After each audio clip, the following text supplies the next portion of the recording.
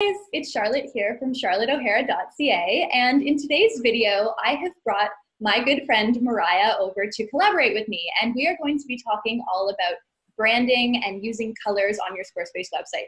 So Mariah, thank you so much for being here. I'm thrilled that you've come to share everything with us today.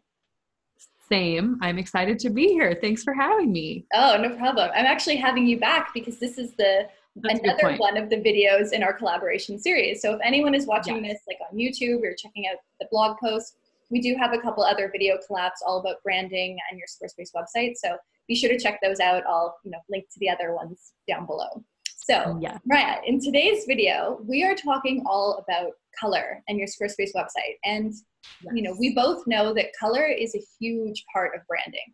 And it's one of the key pillar stones of branding in general. And so when you put that over onto your Squarespace website, there's so many different things to consider. So let's get started. How would you begin using color on your Squarespace website? Yeah. So honestly, before you even get to the back end of your website, figure out what colors you're going to use, because it's really important to nail down a color palette before you even start putting colors on your site. So my biggest piece of advice is to start with 1 to 3 dominant colors. So choose 1 to 3 dominant colors that you'll use throughout all of your branding, including your website. Use those most often. And then from there, you can choose 2 to 3 accent colors if you want as well, where you'd use those sparingly for just little pops here and there when needed. But yeah, so just nailing down those that color palette, 1 to 3 dominant colors, 2 to 3 accent colors will be, you'll be set up for success. And then you'd only use those colors throughout your whole site. Totally. Don't add any others, just willy-nilly. Don't go wild on me. Totally. And when it comes to choosing a color palette, there's a couple different ways you can go. Obviously you can choose to work with a designer and they'll make sure that you have a really customized color palette. But if you're just starting off and doing a complete DIY route, and maybe this is your first version before you upgrade to the designer route, you can always even go and search on Pinterest, find some color palettes and get inspired that way, see what different type of color palettes work. And you can choose color palettes. I think another side note is that your color palette is really going to influence what type, or be influenced by what type of brand you have, right? So let's say you are a, let's say you're a photographer and you do a lot of weddings and stuff. Maybe you're going to pick a lot of soft pastel palettes and stuff, some pinks, classic colors, classic ivory colors will be in it. And, that's very different from, more of a masculine, let's say construction firm or something. They're going to have a lot of greens and browns and stuff in their color palettes probably, versus a law firm, again, probably a lot of navy blues, some reds, things like that, right? So pick a color palette that makes sense for you, your brand, and then use that on your website. Yes, exactly. And I have a blog post that walks you through step by step how to create your own color palette that you guys might find helpful. So Charlotte can link to that for you guys if you want to use that as well. That's perfect. I will definitely link to that below. Yeah. Cool. Good. Yeah. So then once you got your colors, how do you then start using them on your website? Yeah. So then once you get to your site, use those dominant colors that you chose, use those for things like your headers, your background colors, things that like button colors. Buttons, huge. Yes. Maybe the navigation, the hover colors. Yes. Totally.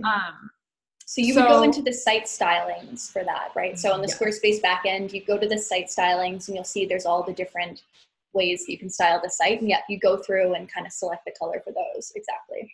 Exactly.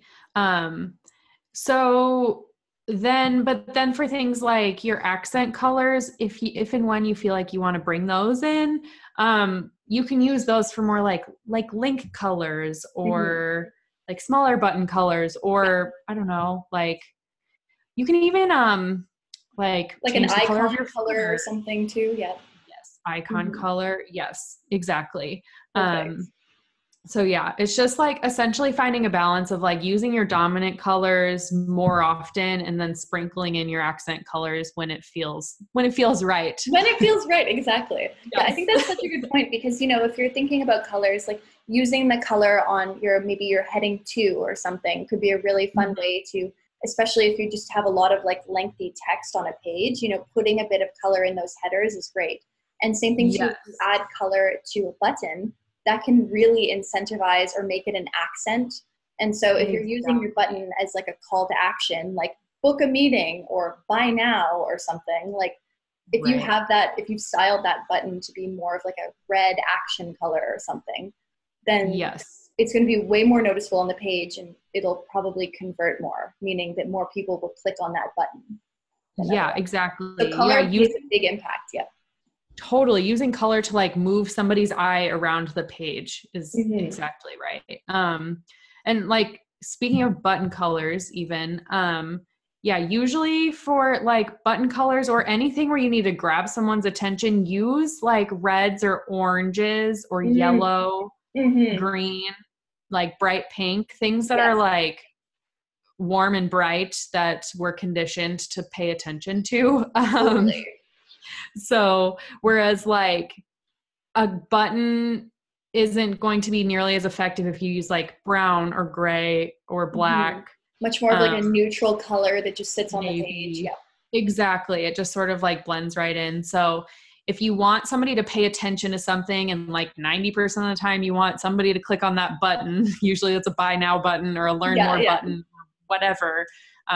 Use something bright and attention grabbing. And then for things that you can sort of fade back in the background, use like lighter colors or softer colors, things like that. Yeah, that's so good. I love that point as well.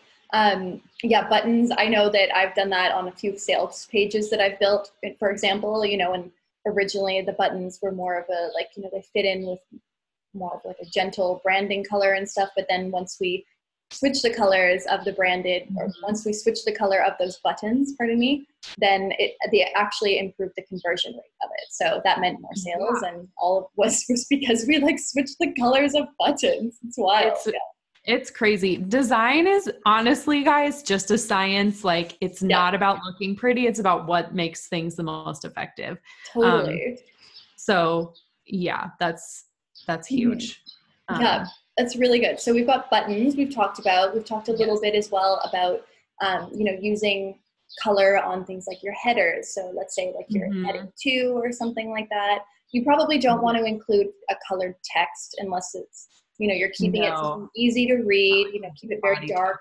Exactly. Yeah, so don't really mess with the body color. Make it, if you do choose a color, make it like navy or like dark gray. Like dark gray. Yeah. You don't want to, like pop off with a pink text or something. Yeah, no. If you want to go really wild, use a dark gray. Otherwise, it's so true. But you do have a bit more like, within the limits, you do have a bit more flexibility on things like headers or same thing too. You talked about like the background of a link color. You might want to be, putting that on so it's visibly a link, and it's a visual cue that someone should click on it. And exactly. Those are good ways to include color. Yeah. And with headers too, back to like using color to like move people's eye around the page. If you have so in design, there's hierarchy. So making sure like header 1 pops more than header 2 or header 3. And you can do that through color. You can do that through like the weight of the text, things like that. So like usually it's bigger and bolder, but also if it's, like a color that pops off the page more so than like whatever you use for header 2 or header 3, that'd be ideal. Definitely. So just like making sure indicates importance. Yeah. Exactly. So that's a good way. Wonderful. To think through what colors you use. That's great. And you're designing. Yeah, that actually brings me to another point that I wanted to talk about, which is kind of like incorporating color as, like onto your website as a whole versus going more towards a minimalist design that is accented with color. So personally, when I design websites, I go for much more of like a sleek, you know, white based, I would say. There's a lot of like white based background stuff. And then we add color to it as like accent bits or, as like elements, let's say on an index page, maybe like one background will be that or something. But what are your thoughts on using color versus like having a clean, easy to navigate design? Yeah. So clean and simple will always trump everything. Like if in doubt, leave it white, leave it clean, leave it simple. Don't do anything to it. It's going to look way better if you leave it simple than if you like try to add a bunch of bells and whistles and frills and floofs and all kinds of stuff. And like, no disrespect to anyone that's watching this, but like, this is particularly true if you're doing the DIY route. Like if 100%. You're doing a DIY route, do not try to do like a, red themed website or something. It will be horribly wrong. Yeah. Like even a skilled designer, it's going to be a tough project for them. So, make sure that you're sticking to like a white, clean design. Yeah. Carry on. And when we say this too, we're like specifically talking about the background color. Yes. Oh my gosh. Yes, exactly. Good point too. Yes. So like you can use red, just like use it here and there. And like for pops, just don't put a red background on your website because it's probably not going to work. No, it'll be a disaster. Like completely. Yes. Yeah. It's so hard to pull that off properly. Yeah. So it really is. Yeah. So and the good thing is with Squarespace, like, think about it. When you load the templates and stuff and you're going in through the site stylings, like most of it will default to a white background, a white, clean, minimalist background. And so that is, as long as you follow what they're doing on that front, then you'll be much better off. It's when you start putting like full, like website-based color backgrounds, then that's where the trouble can start. Totally agree. If you really want some sort of like color in your background, do it in like small chunks that like separates sections. You can like do on this an really index page or something. Yeah. Maybe put one of the pages with a background. Yeah. Yes. So like if you want like a light blue background on something, like do it in just like a section that's like your testimonials. Like make your testimonial section have a light blue background. That is fine. Yes. It's when you want the whole thing, like just choose a white background as your like default background color and use that. I love that. I agree completely with that bit of advice, and I think it's great. So is there anything else that we wanted to talk about with colors? We've covered so much here. Yeah, I don't think so. No, I think that's the basic. Like, keeping like how it's going to be used on your site in mind as you're like choosing your color palette will be really helpful. Like when you're creating your palette, make sure you have like a bright color to use for your buttons and things like that. But it's perfect. Good. Yeah. Well, Mariah, thank you so much for being here and for joining me in this video. I've learned a lot, and I think that everyone who's watching it has too. So thank you for joining me.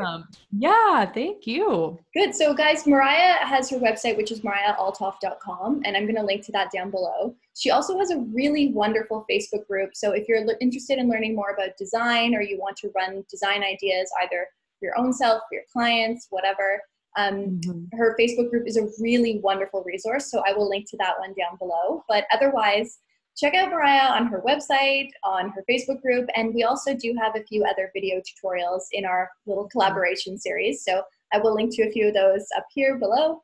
They're also in the description if you're checking this out on either YouTube or the blog. So we've got you covered on lots of different topics with design and your website. So Mariah, thank you for being here, and thank you everyone for watching. And we'll see you guys later. Bye. Bye.